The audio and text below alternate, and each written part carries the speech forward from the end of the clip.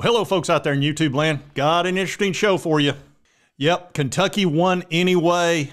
It was so many Lane timeouts, so many Lane Kiffin timeouts. It was unbelievable in that game. Somehow Kentucky won on the road against one of the hottest teams in the country, and there must have been a dozen timeouts for Ole Miss. Every time Kentucky got a first down or had any type of splash play, anything that got their momentum, suddenly somebody would go down with an injury. Allegedly. And it was always a cramp, and it was perfect timing. You never saw an Ole Miss defender get hurt whenever they'd get a sack. Never an injury then. If they stuffed Kentucky, no injuries. But if Kentucky got a 20-yard pass play or an 18-yard run play or any type of splash play, boom, Ole Miss would have an injury suddenly. And you had to stop everything, let the defense catch their breath, let the defense get set up, slow down the offense, take away their momentum, and get a fresh timeout basically for free. And I wonder how that always happens with Lane's teams. It just somehow magically happens. It is the weirdest thing. And here's the most recent one. Hey, go down, go down. Hey, go down. Oh, I'm hurt. Oh, I'm hurt. Have you ever seen such a quick injury just out of nowhere? I'm afraid somebody must have shot him from the stands. That was amazing. It was like immediately after he heard the quarterback who was doing go down, and he heard him verbally, and he went straight down. Wasn't that amazing? That has happened so many times with Lane Kiffin and his team.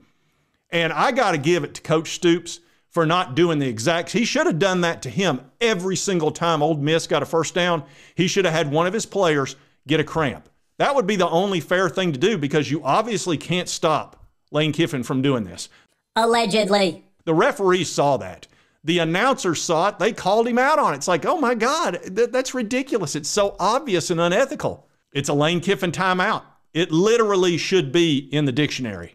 Under Lane Kiffin timeout, it should say, the faking of an injury in order to stop play, eliminating momentum for the other team, and thus giving Ole Miss a chance, or any other Lane Kiffin coach team, a chance to catch their breath. That should be the definition because it's so obvious.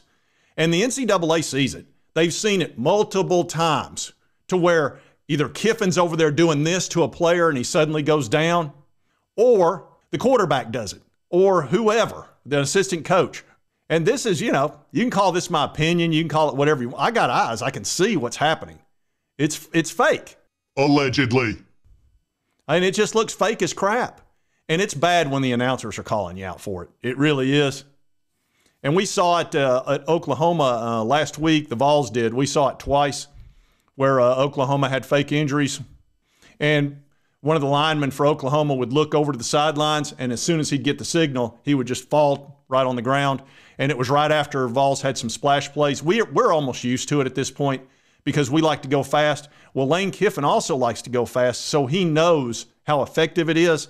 So it's like he not only does he use it to his benefit, he'll use it against you, even though Kentucky doesn't go fast. He just knows that it's an advantage, so he's going to take advantage of it. It's a Lane Kiffin timeout. Oh, my arm! It's broken! Good Lord, what is this buffoon done here? Let's have a look at that. I don't know that it can be stopped because everybody's so afraid to question the injury, but when you literally see the quarterback talking to the guy and doing this, I mean, they don't even fake it good. They don't even fake it. You would think the quarterback wouldn't do this. He would just say, go down. Hey, go down. We need a timeout right now. Go down.